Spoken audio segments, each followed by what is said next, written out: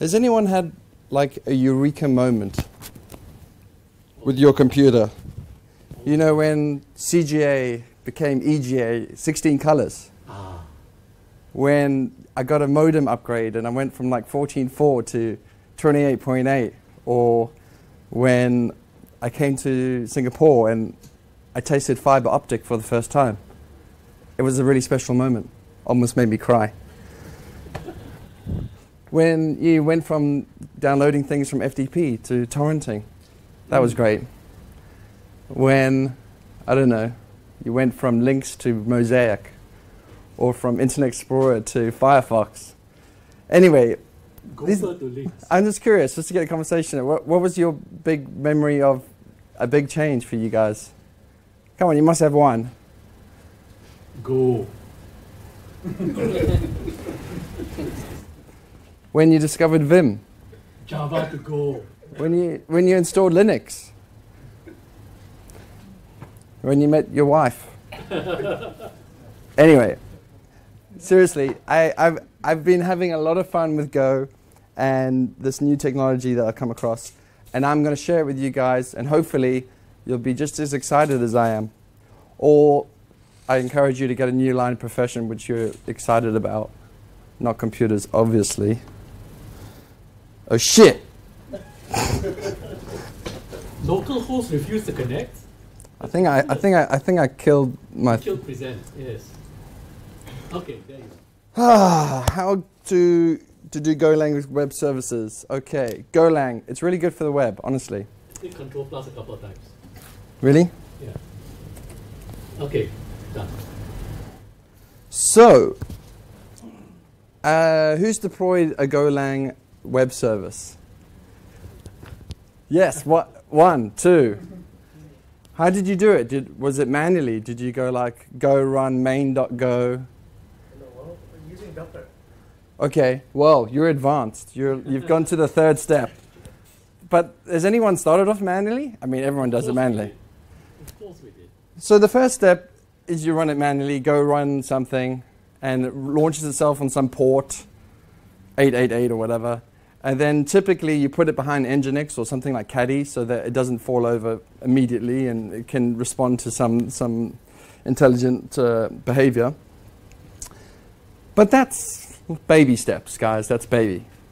You have to start somewhere. You have to start somewhere. But that's kind of crappy. And then the second one is maybe to orchestrate it using Puppet or Ansible or something like that. That's the next step, I like to think. Who's done that? Sucks. That sucks. Stop doing that. I'm going to tell you. The third one is probably Docker. Probably the worst of all three options. I disagree with you. I don't like Docker. I mean, like, for example, the Golang on build Docker image, it bloats the most innocent of Golang programs to about 500 megabytes. Because you don't know from scratch. I do, yeah, you could use that. Or I use the Alpine one. There are some options, like, let me see, can I, what did I link here? Oh, yeah.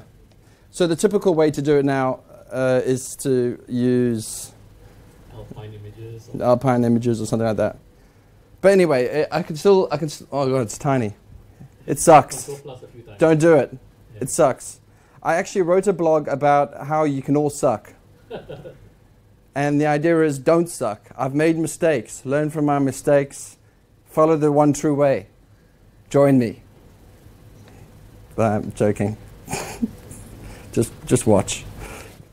The one true way, obviously, is Lambda, because everyone's been talking about it. Lambda this, Lambda that, boring, boring, boring. But it's true. Sorry, it's true. It's all true. Function is what? Do you work at Amazon? No, don't. Good. Well, I just threw in some stupid competitors in there. Just pretend that they have a decent function as a Lambda service, whatever. They probably don't. I've never tried it. I mean, who's going to try IBM in this darn age? Maybe some of you. Sorry, IBM. I'm still interested. I'm sure IBM is in the crowd. No, they are function as a service. Do you guys know what it is? It's quite simple. It's like Docker without the bullshit. Excuse my English.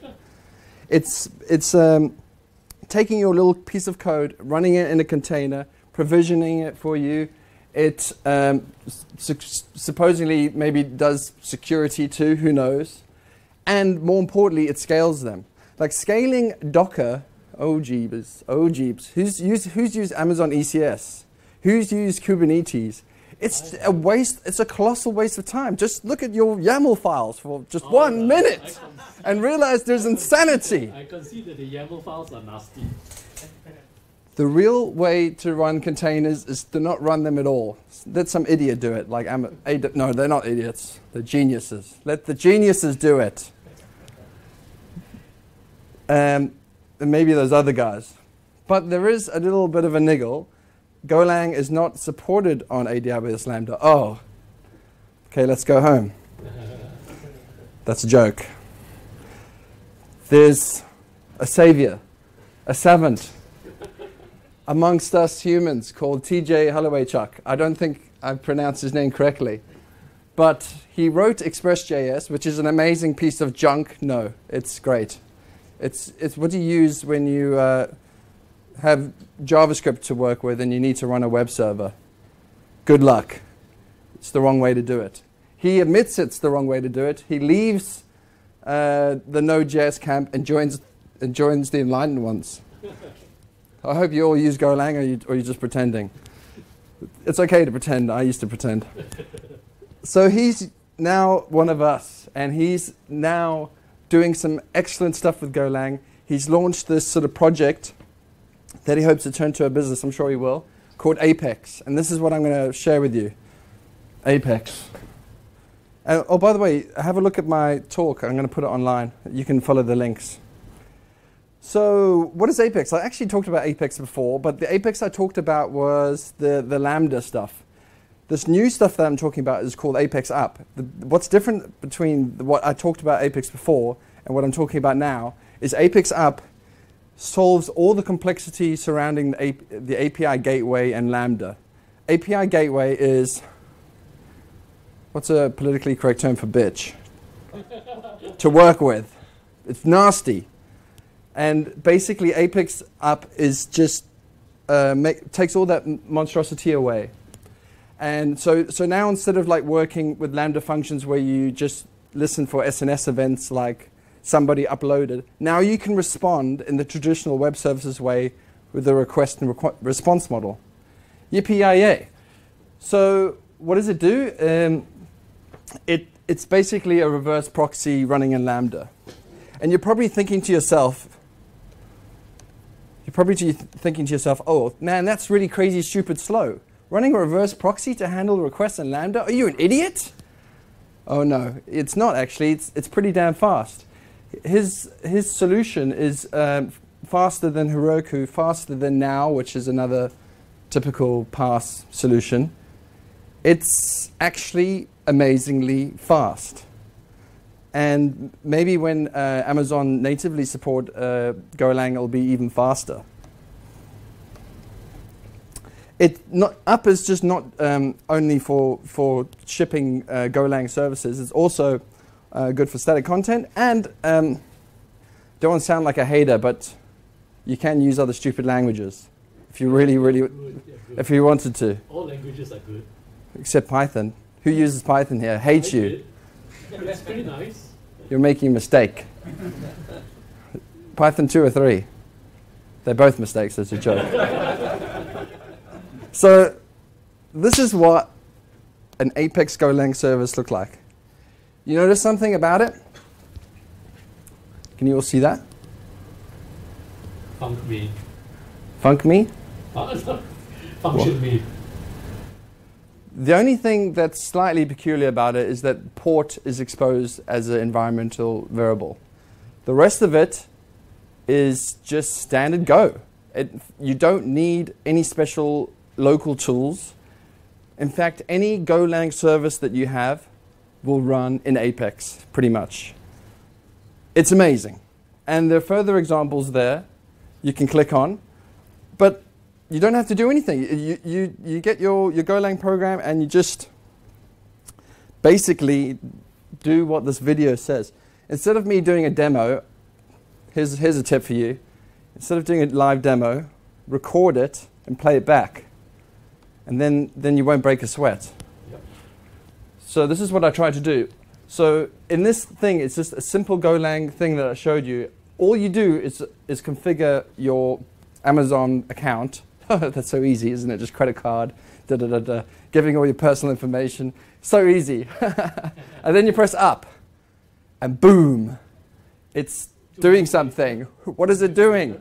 It's actually, the cool thing about the way he's done it is that you can go up build, and you can see like the CloudFormation template that he's building. But essentially, if you don't care about all that complexity, you just press up. It creates the CloudFormation template. It bundles it all up. It tells Amazon to set up the stack. It does something else, probably make a cup of tea. I don't know. I wish it did that. And then it builds up the whole thing. And in about, I don't know how long this video is. Now 30 seconds. And about, I mean, this is going from scratch. Like provisioning an API gateway takes time. Setting up like stupid little CloudFormation stuff takes time. But once it's done, I assure you, it gets better. It gets a lot better. Okay, that's it. My service is online. There's also like fun commands like up metrics to see how many times it's run. It's got the old stuff there. There's also up logs so you can see all the requests.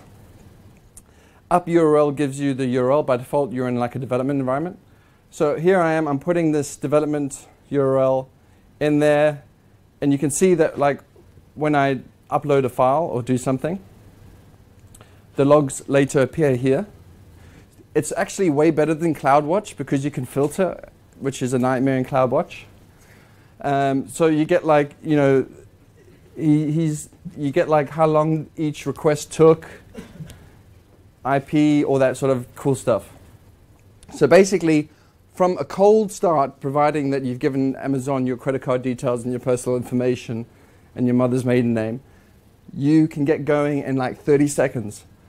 Get your service up and running on an Amazon endpoint which scales, which is going to be able to, you know, serve a zillion customers on the rest of it. Oh shit. Help. Pardon? Yeah, it does all this automatically. But this is where it gets really crazy. This is what made me sort of cry with joy. Look at this. So imagine doing some local development here. I use gin --all, and what gin does, it runs your Golang program. You change something. I change the CSS. I reload. The CSS is applied. I like my stupid change. I run up again, and as you can see, within, shall we say, 5 seconds, you've got a new iteration up on the cloud. You haven't. It's also a red-green deployment or A/B deployment.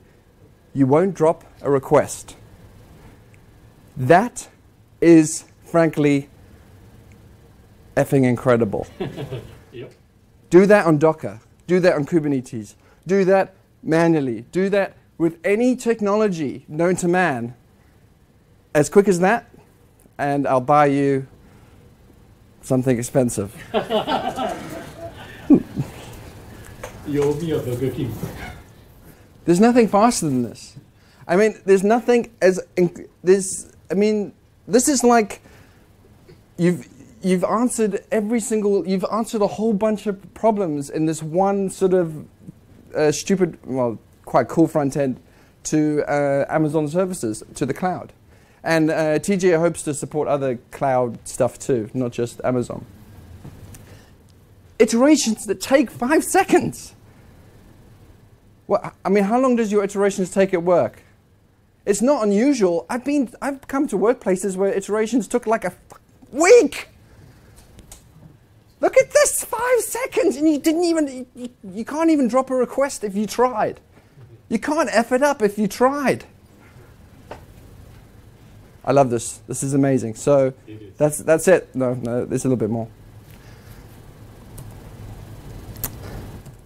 So I hope you're amazed by that. And yeah, I do recommend, I use Gin locally to do my local development. I've written an image viewer using deployed with up. And the cool thing is that I developed this image viewer like years and years ago, and you just need to write one little file, and now I've got it deployed to Amazon Lambda. And I put CloudFront in front of it to get a nice URL. This is a brilliant image viewer. It's written by me. It must be awesome. It works even on Android. Someone sent me a video of it working on Android the other day.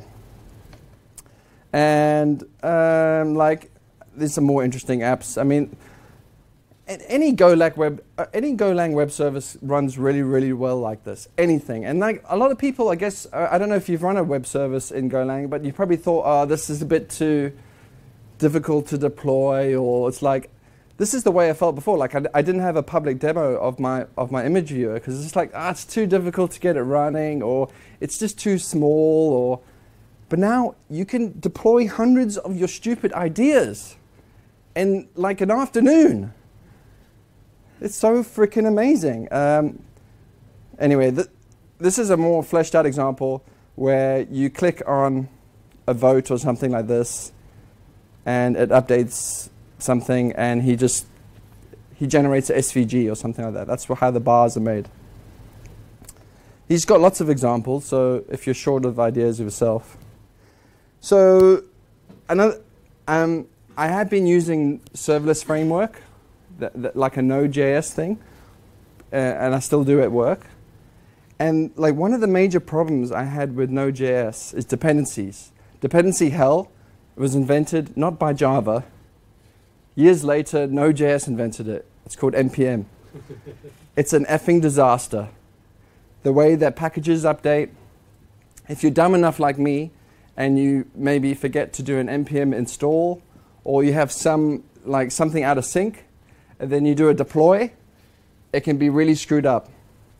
But the brilliant thing about Golang, as you all know, you build to a binary and you ship that little binary. Well, it's not that little. Sometimes it's quite big. Well, it's okay. 10 megabytes, that's all. It's all there. It's all there. It's like I could cry when I see my little binary there. You can roll back. It's just so nice. Another thing that Apex is supporting is like multi-region deployments. Just imagine you're outside Singapore. Just imagine you're in some godforsaken country like Australia, near Sydney, and it's so slow. But with Apex, you can deploy to every what do you call it? Amazon region, and you change the config from region AP Southeast 1 to region asterisk. You're deployed to every region just like that. I mean, how easy is that? That's like, we don't have to do anything, guys. Fire the DevOps people. Where are they? Go home. You're fired. I've just saved your company 50% of their waste or something. You can now just hire programmers to do an awesome job. I mentioned that you can do the logging is pretty awesome. I didn't mention that it's got like nice sort of, who uses a makefile in their project? A couple of you. Guys, you should all raise your hands. Because a makefile is the sane way to do it. You always use a makefile, please. It has makefile support and hook support, all the rest of it. It doesn't work in Windows. Nasty. Windows, what is this you talk? Some customers insist on a Windows environment. Lose those customers. Break away. They pay the bills. So I just wanted to boast that I actually am using a production service on Apex. Actually, to be honest, it's not using the latest up stuff, but it's a production service. It generates something important in my company, in my employer's company, sorry. It ran 1,400 odd invocations, and this is what it cost my business to run, my employer's business to run. That's a lot of money. No, it isn't. It's nothing. Basically, I haven't even seen it register a cent when you go over 10K or something. This is amazing. This is like discovering Doom 2. You get a million and invocations for free, actually. Oh, that's wondering. Okay. That's probably why I didn't see anything. 1 million invocations for free every month. So just to recap, I've shown you how to save a ton of money, a ton of time, how to get more girls. No, I didn't say that one. How to become rich and famous. Basic. No, not famous. Just rich. No, I guess. I've shown you how, like, I mean, this is a watershed moment. If you guys can tell me how I can deploy with less code, less pain, and all the rest of it, like I've shown you here today, I'm with you. But this is just an incredible development after, I used to think Docker was good. What an idiot. Now I've seen the light, guys. You can join me in the light. Come here. Let's have a big hug. Well, that's it. That's my talk. I think it's my talk. Yeah. Just one request. I want this in-house. Huh? I want this in-house. In-house? What do you mean? In-house. On-prem. I mean the people who run Windows and the people who No, not everyone can use Amazon or. What? All you need is a credit card and some personal information and your mother's maiden name. Don't you have that? You can actually have a development environment on the laptop, but not ready for production use. It's like saying I can't use Linux because my company hasn't approved it. I can't use Go because the auditors say it's too new. I can't use electricity because my witch doctor said it contains voodoo magic. No, I'm sorry. I don't buy that argument. If you want to not use the cloud, not use Go, not use computers, then bye-bye. We're living in a new world where it's pretty sensible to use commoditized cloud services to run your service. Or you can do it the old school way, use Kubernetes. Waste a lot of money and time and enjoy the complexity. Any other silly questions? So how did the $0 happen? I think as Suyan pointed out, you get 1 million invocations for free every month. Yeah. Oh, on Amazon. Yeah. And then you charge something like 0.00. I think there's like 6 zeros before the 2. Every 1,000 you get a cent worth. Yeah. It's pretty darn cheap than running an EC2 instance. Yeah. So how do they run Go on AWS Lambda? Well, the way they get scale, or the way that Amazon run Lambda, I believe, is that they have EC2, what do you call it, compute power behind the Lambda functions. Yeah. But instead of like, I don't know. Sorry, I'm going to explain this really badly off the top of my head. Each instance is basically running like a zillion containers, but most of the containers, let's be honest, are not being used. So basically the compute power that was laying idle in your VPS setup is now efficiently put to use running containers. So what can happen to containers? There are a little bit of niggly details, like if it's not used, they can go cold. So there can be like a 500 millisecond delay before when it warms up again or something like this. But it's really amounts to nothing in the scheme of things. And then once it's warm, I think it'll only shut down after like a few minutes. So if you have a busy API, you have no problems. At least I haven't seen I haven't seen anything to worry about. So yeah, this is a new watershed moment because let's be honest, running VPS where you didn't use. I mean, I've done some jobs. Oh my gosh, I used to work in Docklands in London. They had like a rack of these IBM E-series things. I SSH'd into it, and it was like, I looked at the Apache logs. It's like all these machines, and there was like less requests than my blog at the time. I mean, people have been wasting compute power for years and years and years, and now we have this awesome technology where we can efficiently use it. And yeah, this is why I'm sold. Oh, yep. So How do you do session management using Lambda? Like doing something stateful. Yes. Don't do something stateful. You can actually. You can, because the Lambda function stays around. In fact, there's quite a cool example. There's a cool example here where I think it's this one.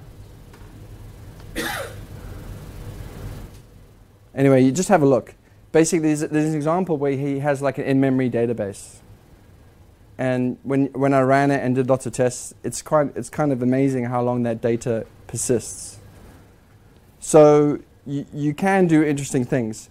Yes, like if you have a particular problem like we do at my workplace where you have to encode a video is being like a few gigabytes, an encode process being like something that takes an hour or maybe more, then Lambda isn't your savior. You can't join the party. But for like 99% of other use cases, I like to believe you can get away with like this sort of this model. Small use case where you want to do user session management who logged in. And when I've tested Session management, you store you can store it in memory for a while, but you do it like how most people do, I guess. They store it in a database. Request one, and then request two, maybe it goes to another Lambda which doesn't know who am I. Well, you can use a DynamoDB or something. Use something. Use some sort of way to synchronize your state or something. That's an implementation detail, really, I think. Any other questions? Any last questions? Okay, I hope you guys... Oh, one more. You can use Apex to ease the difficulty of deploying Lambda function. Yep. How do you deal with the API gateway? That's what the Apex Up is all about. Jesus, were you listening? Let's be cool about this. Apex Up solves the API gateway problem.